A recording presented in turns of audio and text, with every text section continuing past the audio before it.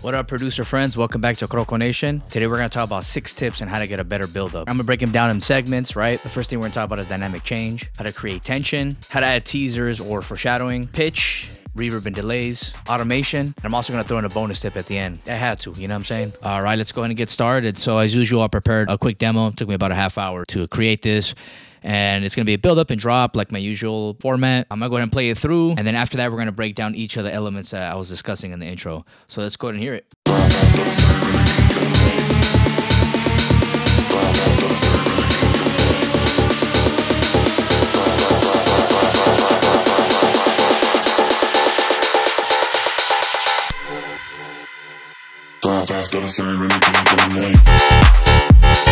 It's over.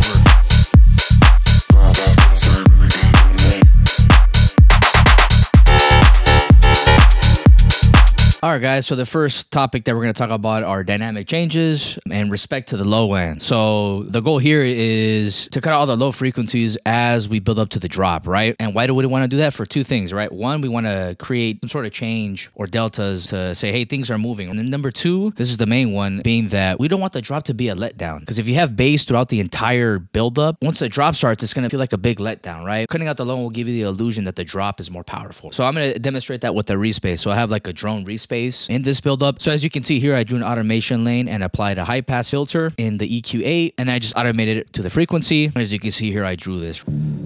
So as you can see here, the low end is being taken out little by little as the buildup leads to the drop.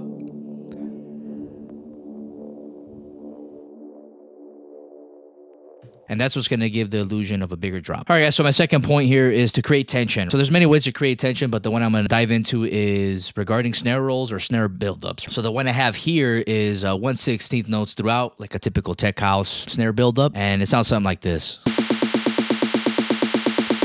There's also big room types or a big room style where it just keeps doubling, right? Right? You just kind of double it up. Sound ridiculous, but you know, here we are doing tutorials. So I did a couple things here, right? So the first thing is I got rid of some of the low end as the buildup leads to the drop, right? Very similar to how I did that in the bass, creating dynamic range. And then I also automated the volume, right? So the volume starts a little lower, and then as you build up to the drop, it gets louder, right? You can hear that. Very subtle.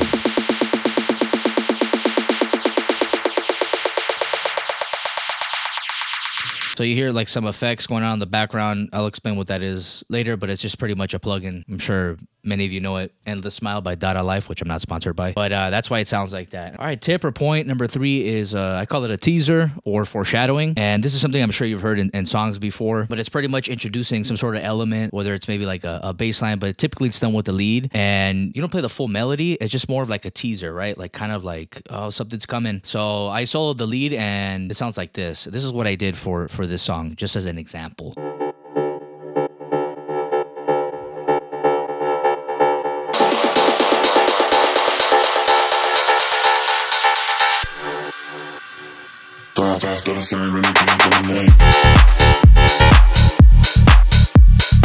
So as you can see, it wasn't the exact melody or lead, but it was just maybe like a note or two, right? Kind of getting that pattern going, just to engage the listener and letting them know like, hey, we're foreshadowing that something's going to happen, right? Some sort of lead is going to be in the song. And then one of the last things, I added an EQ8, except instead of a high pass filter, I added a low pass filter, right? On the 2 here. And then I just automated the frequency. And as the buildup leads to the drop, the filter opens, right? So there's more high frequencies. All right, so point number 5 or tip number 5 is using reverb and delay in your buildups. I'm going to go ahead and show you 2 ways and how to do that. So let's go ahead and dive into the first one, which is more of a manual approach where you're using some sort of synth, or you can even use this with the stock Ableton plugins. But for this lesson, I'm going to show you how I did it using Serum. So what I did here is I added 2 macros, right? One that has delay, one that has reverb. And the way I utilize them is by increasing the level as the buildup gets closer to the drop. I did that for reverb as well. So the reason that we're doing this is that reverb and delay provide 2 things. So when we add reverb to something, we have the illusion that it's getting pushed to the back instead of being in front of the mix. And then we use delay to maybe create some width. So let's play it. I soloed it so we can hear it, and you'll see how these knobs here increase as the buildup goes on.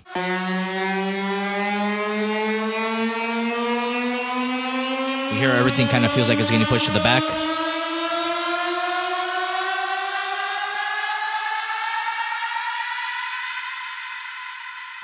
Or Or you can just add Endless Smile plugin by Dada Live and add some efficiency to your workflow. So what you can do here is just add an automation lane to the master, for example, and it'll give you that washout effect that you've been hearing, which is this.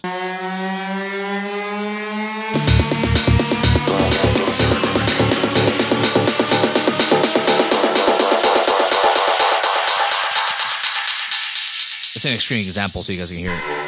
But there's different presets here you can use, right? Like, for example, this one, Fist in the Air, has a lot of reverb in it.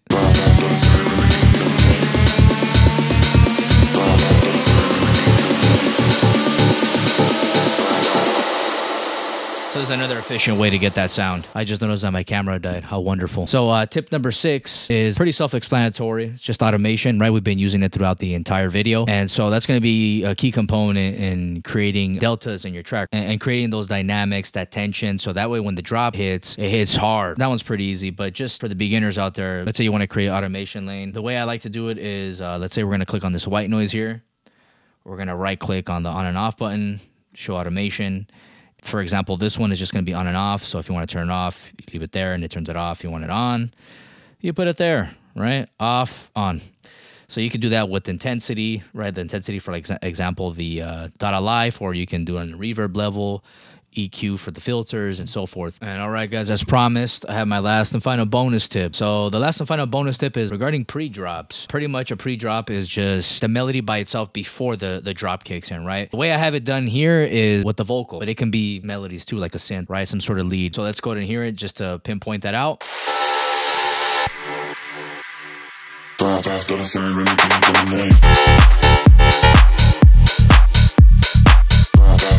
So as you can see, I added that vocal, and it's just kind of like a pause in between, and then you have that sort of lead. This is done to kind of remove the predictability of the drop, but let's be honest here, a lot of producers and DJs are doing that now. So, you know, it just depends on what you're looking for in your track. But I think this is another great way to add some sort of spice to your build-up. All right, guys, I hope you found that useful. If you did find it helpful, please consider following us. Also, if you'd like to support the channel, go over to croconation.com. I do have a free pack with Serum presets and samples on the link down below, so go ahead and get your hands on those. And if you have any other additional tips or methods, please feel free to share down below, as we're all a community and we all like to add value. All right, guys, have a good one.